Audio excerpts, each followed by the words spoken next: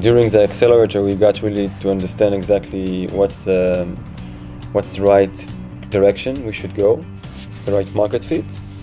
METRO really did help us work with us on redeveloping our product, design, brand. We're a completely different brand. We used to be called eStaff Match, and now we're Hire, so it's a huge difference. So many things changed. I don't really know what stayed the same.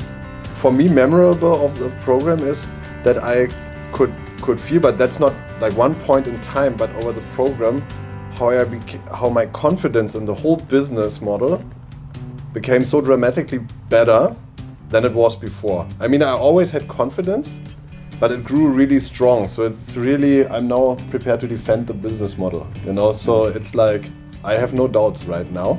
Well, it is pretty interesting because a consequence of focus is that suddenly you start seeing a very clear progress in that concrete area.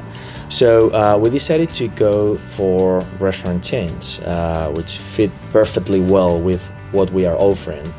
And in a matter of 3 months, even less than that, we've been conquering 15% of the top restaurant chains in Spain, and we are progressing really well, both in UK and in Spain with these top restaurant chains. So we sort of think, and you know what happens when you are penetrating a certain market, the word of mouth start playing, and they talk to each other, and you start seeing how you are tractioning. I hate that word, but it sort of fits here.